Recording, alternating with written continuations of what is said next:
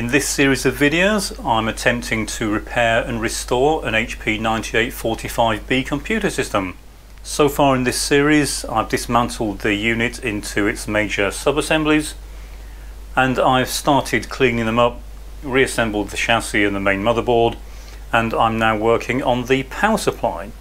It's a fairly unusual supply on this, quite interesting to work on, actually quite nice to work on if you're familiar with some of the supplies of this era. They can be a pain to work on, very hard to get to the various parts. But this is very nice to work on. You can get to everything, all the boards unplugged, and it's even easy to remove from the machine. It just pulls out after taking a few screws out. So it's very nice to work on.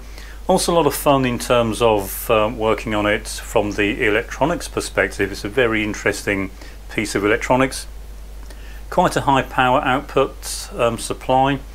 I think I said the 5-volt rail puts out 30 amps. It's actually currently limited to 30 amps. It's rated at 15 amps. And what I've been doing is going through, checking all the power devices, checking all the caps. And as you can see now, I've got it hooked up to some electronic loads. I'll power this up in a few minutes so you can see what I've been doing. Now, for the most part, it all seemed to work. But in the previous video, I expressed concern about the plus 18 volt rail. So it's a pulse width modulation type power supply, and so it has a high voltage DC supply that is produced on the main motherboard. That's the board at the bottom, and that is then fed into a chopper board. That's the big board at the back. That creates an alternating current that's fed to two regulator boards and through some transformers on those boards to give fully isolated outputs. We've got this larger board on the right here, and that provides all the main electronics supplies. There's quite a few rails on this, and the smaller board on the left provides all the power for the mechanics, so printer, motor, that sort of thing. You can run the entire supply with the smaller of these two boards removed, and it won't work properly because the reset line will stay in its inactive state, stay in the low reset mode. But you can still test all the rest of it. But I've now got it fully assembled, and as I said, I've been hooking it up to electronic loads. And sure enough, when I connected the 18 volt rail, it measured about 17.5 volts with no load. But as soon as I put a 100 milliamp load, that rail collapsed and it started reading somewhere around 11.6, 11.7 volts. I put a scope on it. There was a huge amount of ripple, and what I found was causing it, you may recall there were a couple of diodes that had shown signs of overheating, so I changed those, and one was starting to fail, but that wasn't the main reason for the problem. Like I said, there was a huge amount of ripple, so I suspected the smoothing cap. I removed that, and it is testing a bit odd. It's testing as fairly low capacity but very high ESR. So I was going to change that anyway, but what I found before I took this out was that the main failure was due to the through-hole plating having failed on the ground pin of this capacitor. So it sits back here, you can't see it. I've replaced the cap, of course. I put a new one in, but I also repaired the board where it's next to where the board was overheating, and there's a brown area that showed some significant signs of burning, and it had got so hot that one of the through-hole plate holes had basically failed. It had disconnected just underneath the capacitor, so the ground lead of the cap was effectively not connected. So I repaired that, and unfortunately the ground trace for that is on the top side of the board. So I scraped away some of the solder mask, soldered a wire on, passed that through the hole, put the new cap in, soldered the two together, reassembled it, and it's now working fine. So what I did from that point on is just start loading up all the supply. So I'll turn this on and just demonstrate what I've been doing. Now unfortunately these Kunkin supplies do cause a lot of flicker on the camera, So I'll turn off one of the lights and that will reduce the flicker, Hopefully you can still see what I'm doing. So as I said, I'll turn off one of the lights. That will hopefully cut down the flicker. We'll enable these and then we'll turn on the supply. So as you can see, the load on the left is monitoring the plus 18 volt rail, and the one on the right is monitoring the 5 volt rail. I've got the 5 volt rail currently set to 4 amps and the plus 18 set to 300 milliamps, which is about, for the 18 volt rail, it's about what it would normally run at. And as you can see, it's nice and stable and close to 18 volts. In fact, it is slightly over 18 volts if we measure it at the supply. The drop is, of course, the drop in the leads going to the loads. I could use remote sensing, but it's not that important for this test. Measured at the supply, it's almost exactly on 18 volts. So the other thing I've been testing is the shutdown characteristics. It is important that this supply does what it's supposed to in terms of the protection. So each of the two boards, the two regulator boards, has an overcurrent sense transformer that is built into the system, and the purpose of those is if either of the two boards draws too much current, it will cause the supply to shut down. So what I've been doing is on each regulator board, in for example the 5 volt rail, I slowly increase the current 1 amp at a time, and when I got to 24 amps on the 5 volt supply, the overcurrent kicked in and it shut the supply down, which is what it should do. So that was working.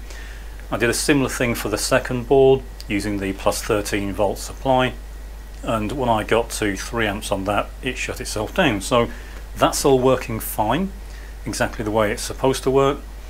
And the other thing this has is it's got over voltage shutdown and perturbance shutdown. So you recall this has a power on reset circuit, and if you monitor that with a scope and you turn the 5 volts or one of the other rails at load on and off, you'll see that you'll get a reset pulse. It will try to reset the machine. If you go too far, the power supply should shut itself down. So I'm going to try and demonstrate how I go about testing this, because it is quite a difficult thing to test. Now, I do not suggest you do this at home unless you know exactly what you're doing. It is quite a dangerous thing to do. I don't know if I ever said why I left out the two large reefer caps. I took them out because they were failing, but I don't think I ever said why I'd left them out, and that is so I could carry out this test.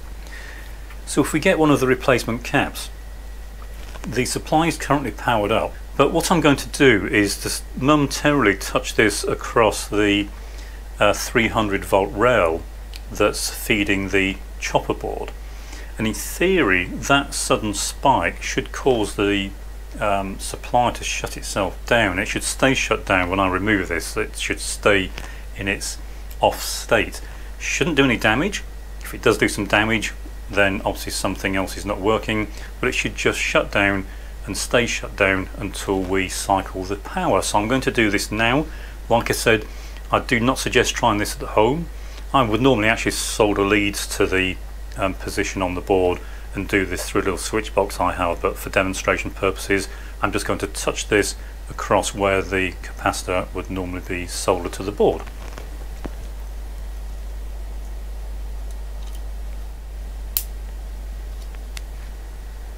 And as you can see, the supply has shut itself down. So I'll cycle the power and it should come back to life without any problems. We'll do that one more time.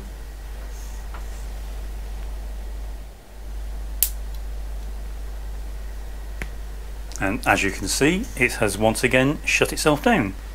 Cycle the power. And it's come back to life.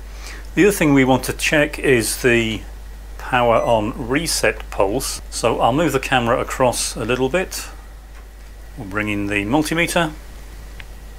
We're going to test this relative to logic ground. And turn the light back on. And we should now find that the reset is high. If you remember, before it was low all the time, whereas now it's high. we cycle the power.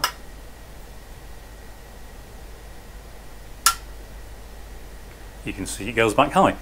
If you put a scope on here, you will see it, as I say, providing reset pulses if the supply misbehaves at all, and that will cause the machine to reset.